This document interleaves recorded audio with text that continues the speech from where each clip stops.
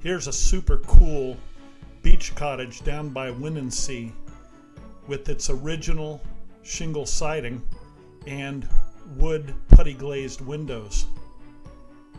The homeowner has decided to bring it back to historically accurate condition, which meant replacing all of the windows with windows that would match what would have been put in the early teens of last century.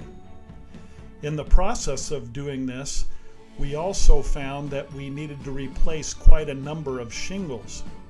And so I created a new system for dipping the shingles so that they would not cup over the long haul. Dipping allows you to seal the back side as well as the front side of the shingle so it will not cup and curl. Here's the paint professor again with your pro tip of the week. Let me show you a cool little setup I made.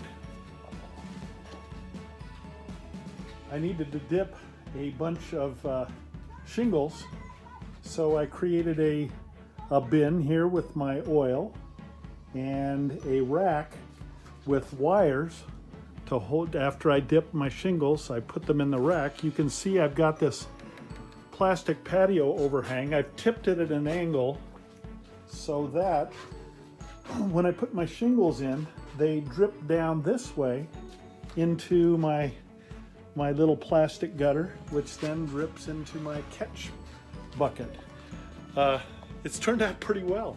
This is my first time doing anything like this, so I thought about it a while and thought, oh, this ought to work pretty well.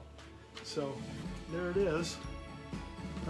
We'll let these dry overnight, stack them, and then do another set.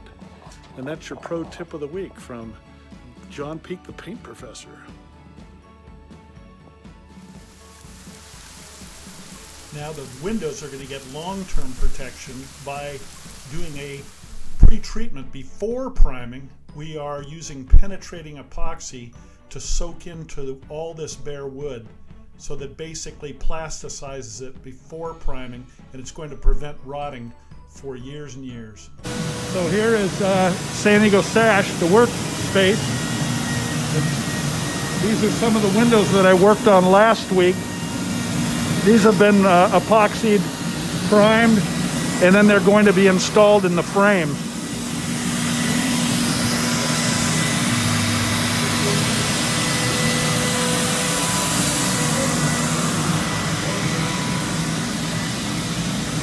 Looking good, man.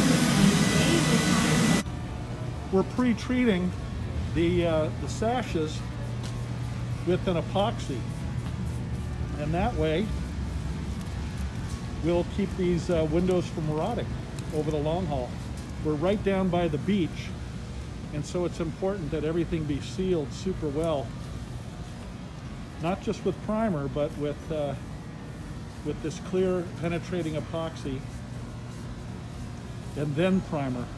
Here are some windows that we did last week, and then they had to trim them a bit for fitting into the frames. Hey, this one right here will go into this frame. So we hit it again with some epoxy, and we'll prime it again on that edge. Now we're doing all this before they put the glass in the sash itself, and that way all these hidden surfaces that'll be behind the putty will be completely sealed up.